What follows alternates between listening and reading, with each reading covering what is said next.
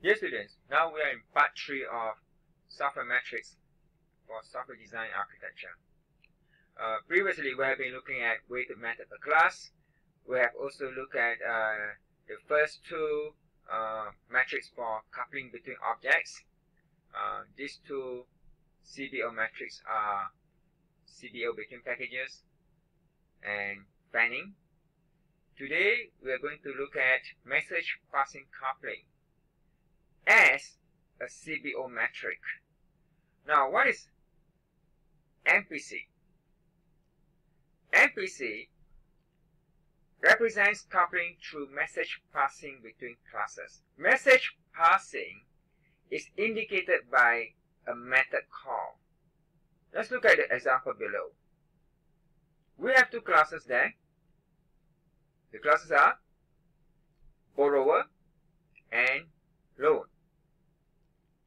Now, inside class borrower, what's the WNC?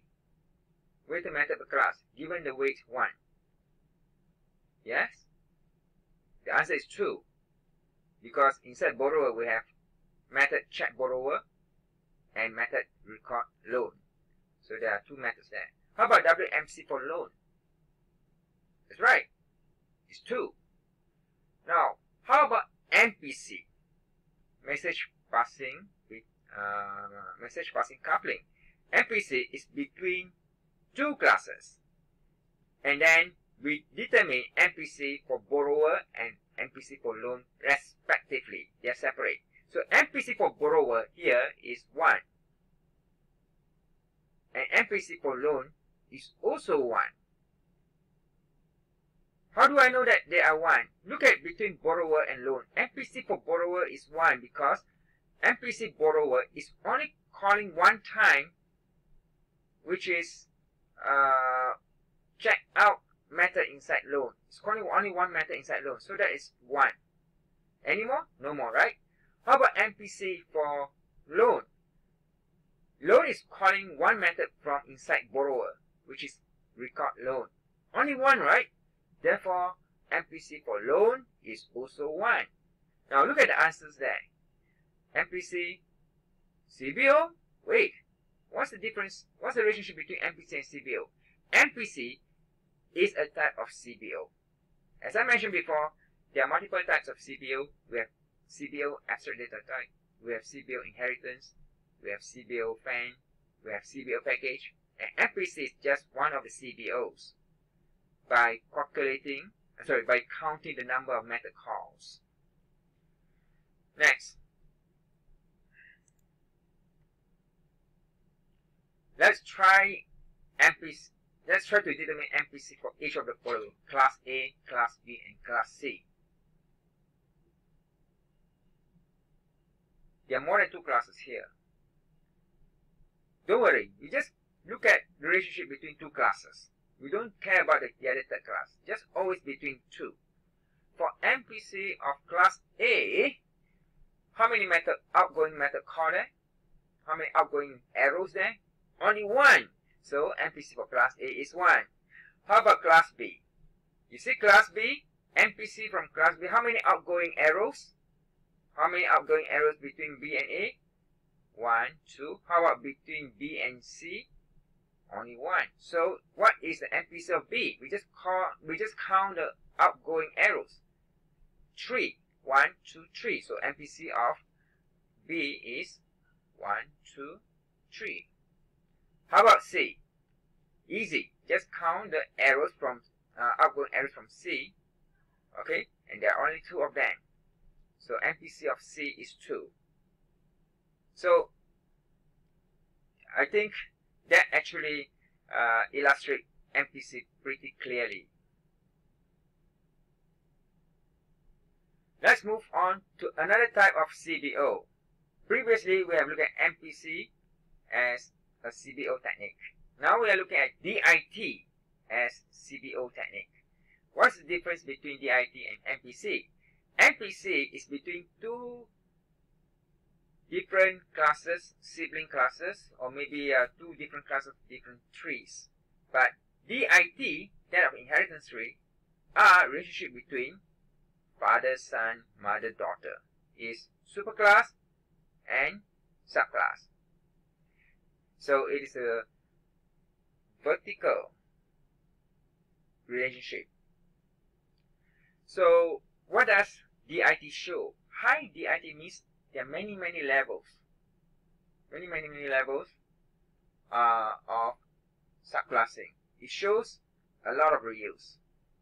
But it also shows that this design will probably require a lot of maintenance, because one change anywhere in the level will affect others. Especially higher changes at the higher classes will affect its subclasses.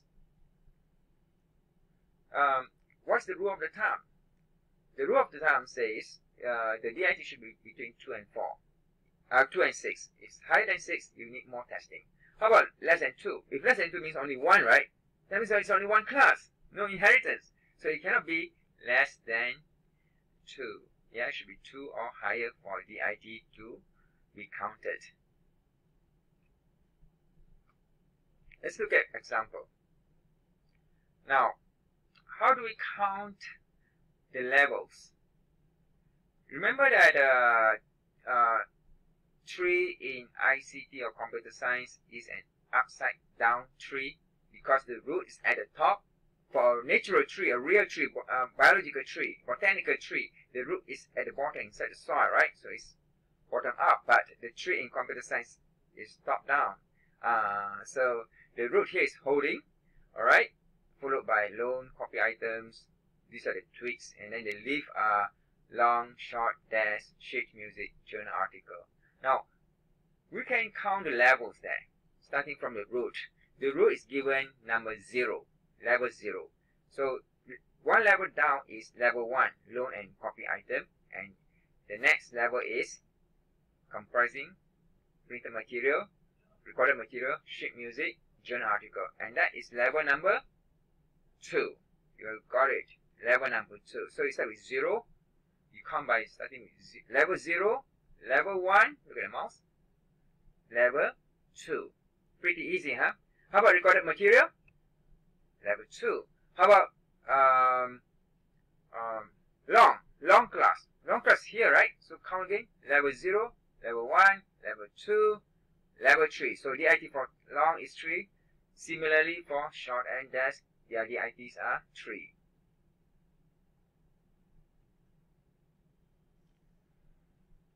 The other type is number of children. Number of children is pretty easy. You just count of each class the number of subclasses. Higher number of children indicates high reusability. Also means more testing. This is because having more children in a class indicates more responsibility. If I change this class, all the children will be affected. It also indicates whether a class is popular or not. If it has a lot of children, that class is popular.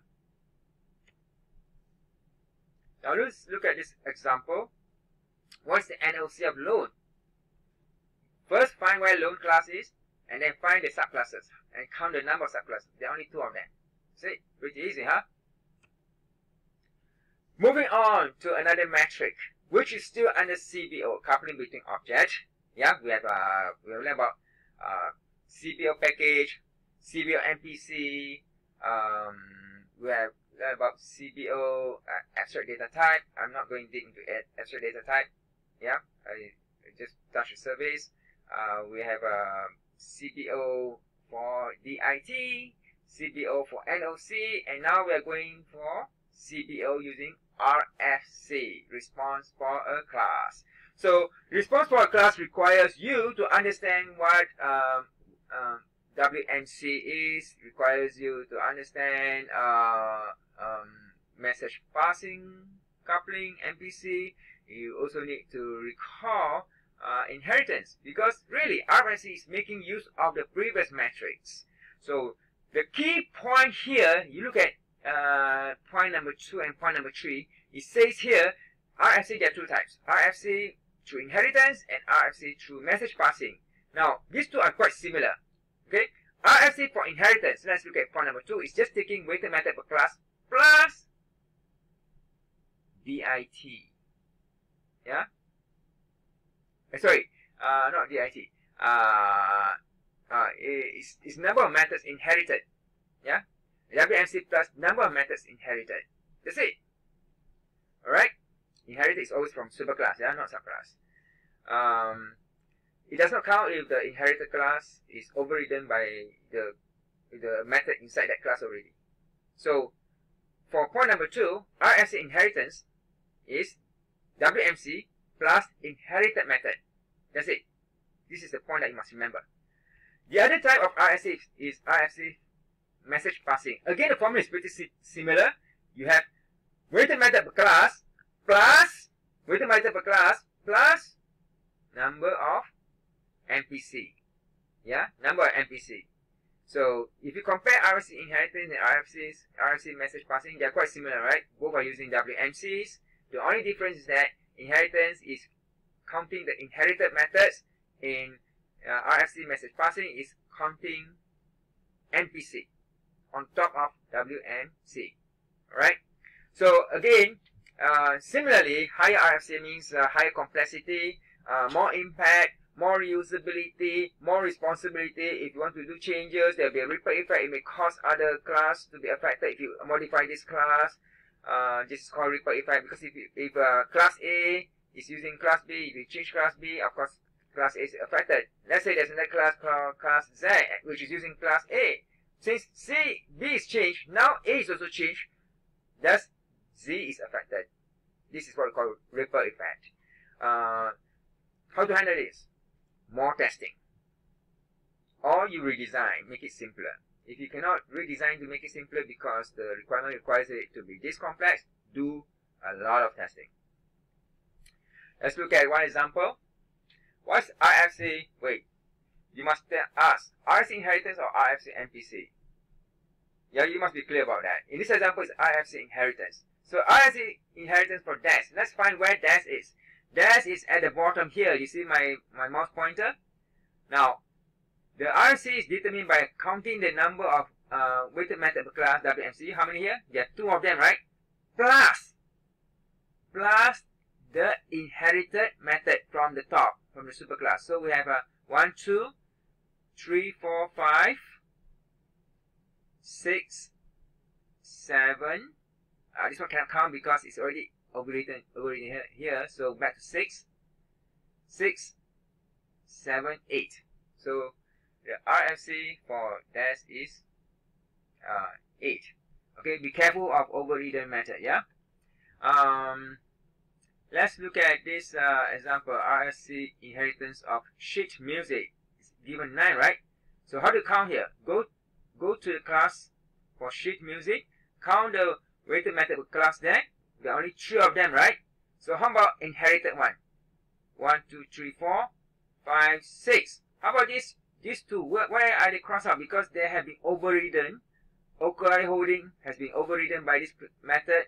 Display details also has been overridden. We don't count overridden method. We just count the inherited one plus WMC. So in all you have 9. That's how you count it, alright? This one is the other RFC, not RFC inheritance, but RFC message passing.